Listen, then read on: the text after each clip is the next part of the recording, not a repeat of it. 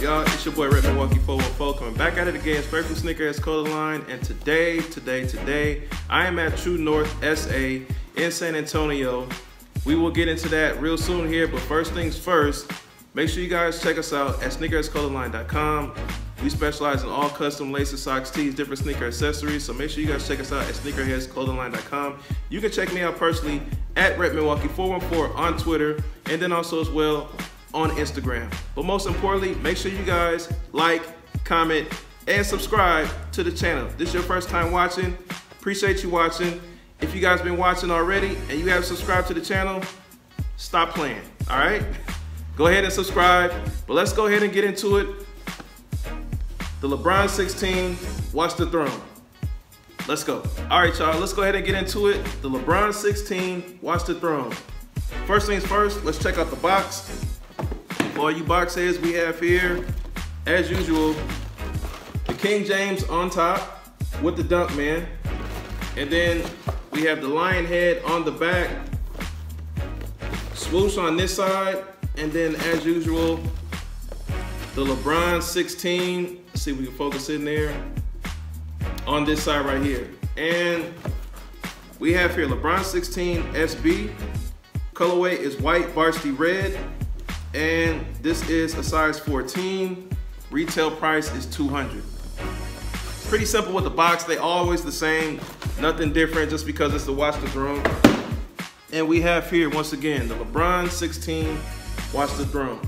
First things first, the LeBron 9, which is the original shoe, and the concept came out in 2011, which was after the Jay-Z and Kanye Watch the Throne album. So that's what this is paying homage to. And that was 2011. So in 2016, this is just a basically, I guess you could say a retro, paying homage to that original. So first things first, what I really like about this shoe is the outsole. This time it actually comes in this icy blue sole, and it does glow in the dark. So this is just fire. They show the gold Dunk Man, and it's kind of like a gold leaf, a gold flake. This is fire. Like, this really sets the shoe off. And I'm pretty sure a lot of people that cop this shoe, that is one of the main reasons of copping this shoe for the LeBron 16, is the glow in the dark outsole. Also as well, it came just like the LeBron 9 with the same laces, as you guys can see there. And then also the sock liner is also the same in that same pattern. But most definitely, one really dope thing about this is actually the buckle that it comes with. I know that they actually sold it with or without, and these actually come with the buckle. So that is actually really dope. And that sets it a little bit different than all the rest of them. So you also have the gold Nike on the inner, and the gold Nike swoosh on the upper there. All black upper. You also have the gold tab on the back. You also have your traditional pull tab, and you have the signature on the tongue.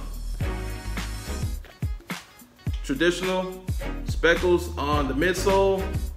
You guys let me know what you guys think about these. I truly think this is the best colorway out of all the LeBron 16. And I'm not a really big fan of LeBron 16, like at all. But these are actually different and very dope.